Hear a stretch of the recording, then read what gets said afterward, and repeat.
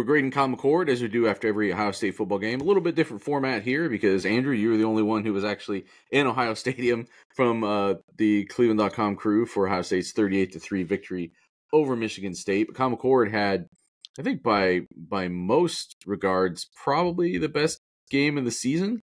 24 of 31, 335 yards, 3 touchdowns, no interceptions, no other turnovers.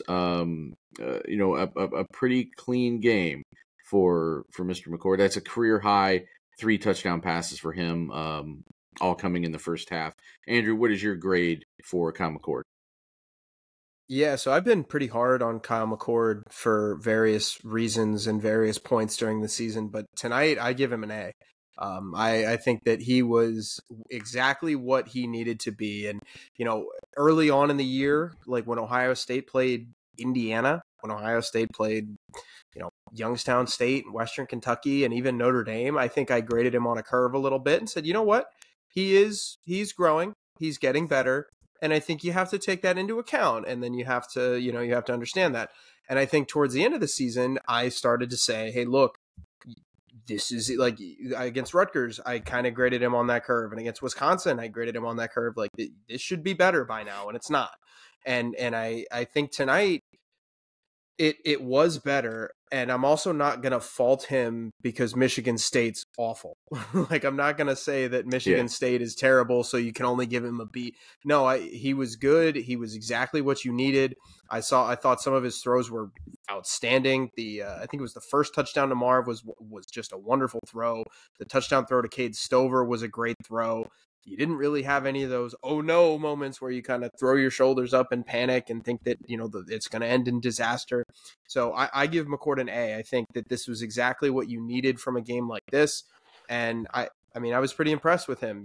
I will throw in the caveat. It was just Michigan State, and I do want to see if this is repeatable. Maybe not even next week, but certainly against Michigan. We'll see if it's repeatable. But tonight was, I think, the first step in a confidence-building game that Kyle McCord just absolutely needed to have. And I thought he did well. So A for Kyle McCord. Yeah, it's an A for me too. And, there were moments that I thought earlier this season might have been a problem for him, and I thought he handled them better. Like the most obvious one is, it's like second series of the game where the pocket starts to collapse on him, and he steps up and kind of keeps his poise.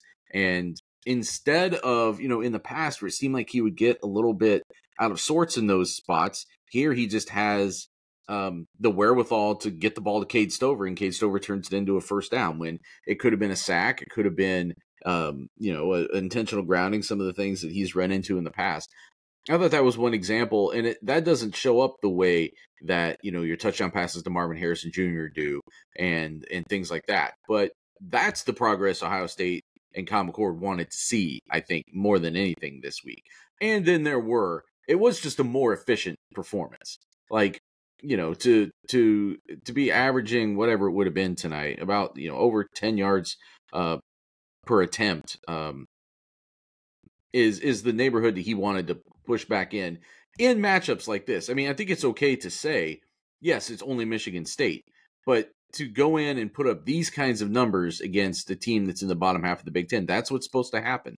So I don't know that this offense and McCord have necessarily always followed through on that. And tonight was sort of a perfect example of it. And I think you're right. Like the way we've talked before about how this season breaks down into these convenient little like ramp ups toward the next big game. And this Michigan State, Minnesota little ramp up into Michigan is important. And I think if McCord, Ryan Day was talking after the game about how the game is slowing down for him, how much better his footwork has been. I wonder sometimes if the ankle injury was impacting the footwork in these past few weeks, but he seems healthier and just played, I thought, more calm and confident out there. And you got the right vibe from Kyle McCord tonight. And they've got to find a way to carry that into Minnesota and then carry that into Michigan. This won't be anywhere near as easy as it was tonight against Michigan, but I think it's all about correcting some habits, correcting some just tweaking some things that that make the difference when you get on the field for a matchup game like that. So we'll be talking more about Kyle McCord this week on Buckeye Talk. Get that wherever you can find podcasts, and get the text 614-350-3315. We were texting till early in the morning after Ohio State's 38-3 victory over Michigan State.